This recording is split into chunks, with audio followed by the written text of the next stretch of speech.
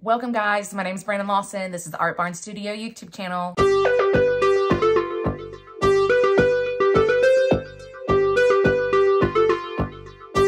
Okay, we're going to be creating a giraffe today. So please check your supplies, make sure we have everything. Make sure you have your 2 paper towels, you have your cup of water, you have your paint, and the colors we are using today are brown, yellow, black, white, red, and a blue.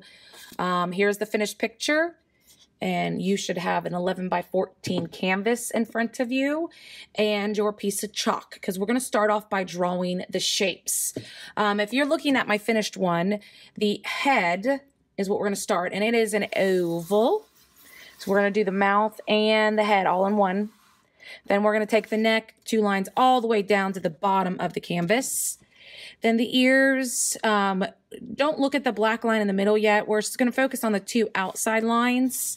And then once we get that, we'll start from the point and then come in to create the edge of the ear.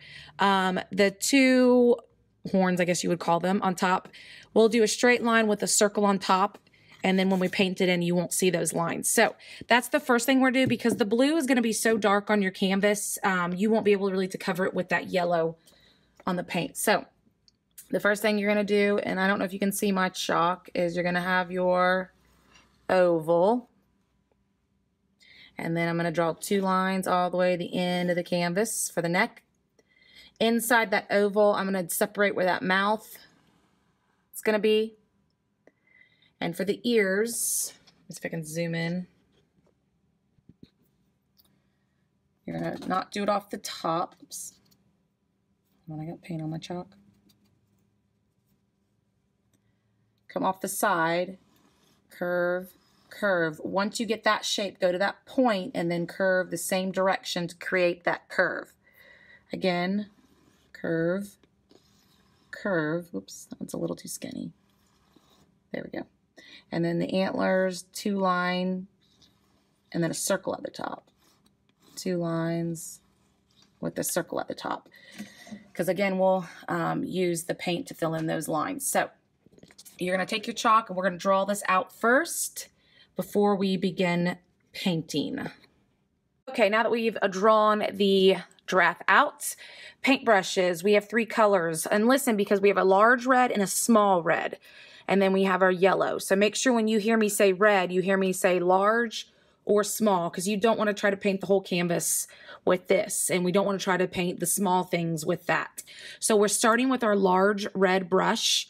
If it's in the water, make sure you dab off all the extra water. And we're going to move to our blue.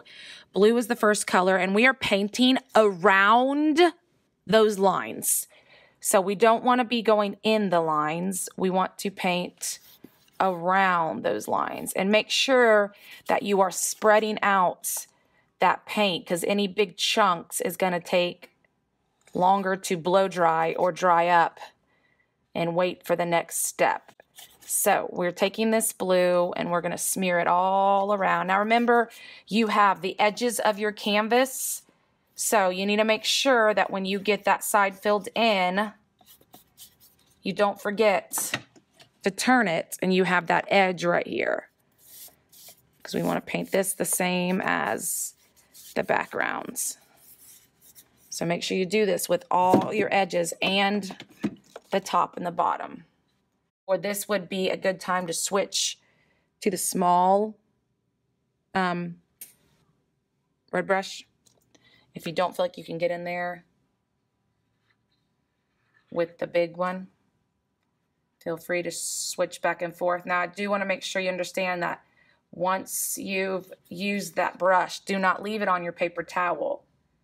You want to stick the brush hair down in the water, because this paint will ruin your brushes. It'll get all crusty if you don't stick it in there. So now that I'm done with that one, I'm going to stick it in the water and let it soak. The bottom, this is where you got to be careful, because you don't want to get blue inside it.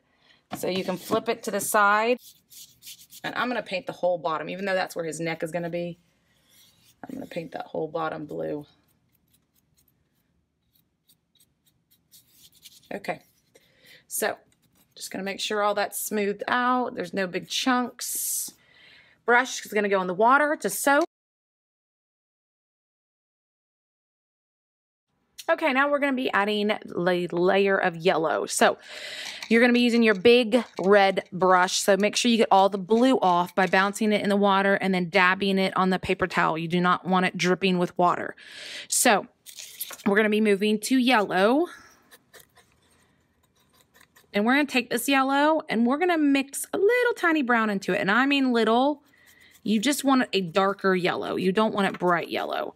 So you can see I've added a little brown to my yellow to make it like a golden brown or yellow. Now, we're going to be painting in the neck, but stop at that chin. We're not going to go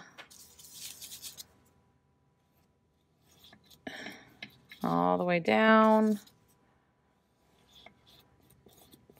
Again, don't go up into the face. You're just painting that neck with that color. Then we're going to move up. We're going to skip this. It's going to be pink, so we're skipping that, and we're going to go up here. Sure, I don't see any white. And then we're going to go on the outside part of that little ear, not the inside. And then we're going to go up into the horns.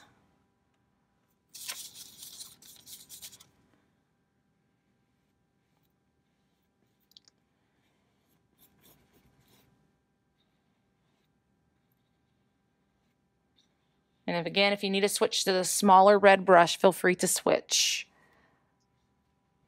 if you need to. I noticed this little curve's a little off, so I'll try to even that up.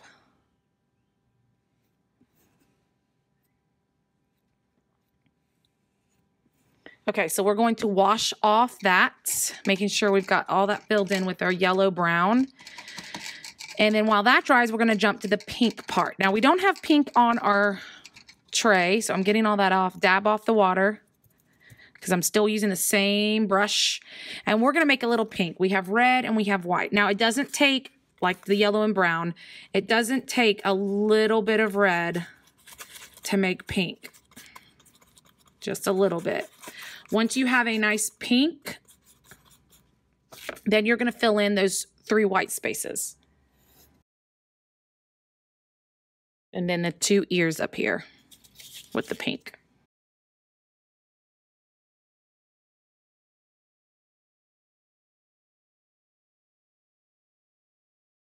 And we're going to get this blow dried so we can add our last detail, which is the brown spots in the outline with the black.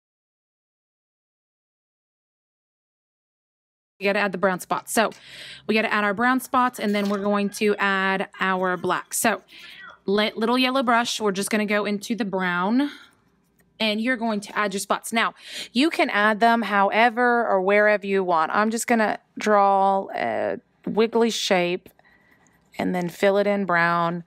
Obviously, you want to make sure some are on the neck, some are on the face, but we don't want to cover the whole face in them. So I've done 2 on the neck, which I feel like that's plenty. And I'm going to go, and I don't want to do it in the middle where the eyes are going to be. You're going to want to do it on the side.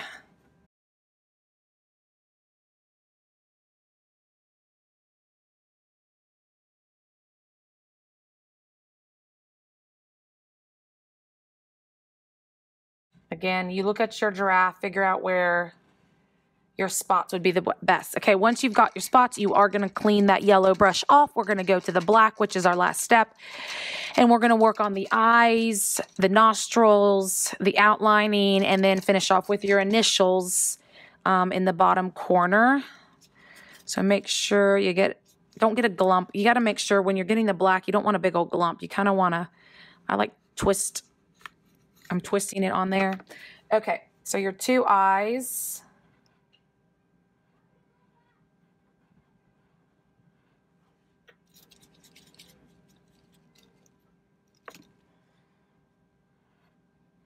Make sure they're the same size.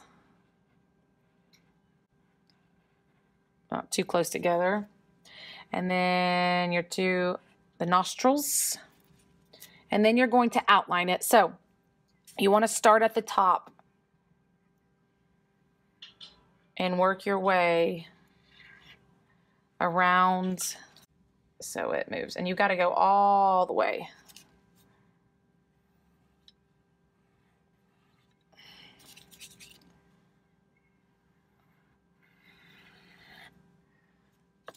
Once you get down to the bottom, don't forget you're going to have to go inside and finish off between your mouth and then your ears and your head. So that is finishing off your giraffe.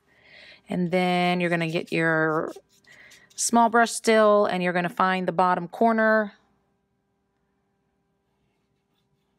and your initials, and then. So I hope you enjoyed this one. And again, look back for Freebie Fridays. I upload a new draw along or paint along for you and your family to join in on.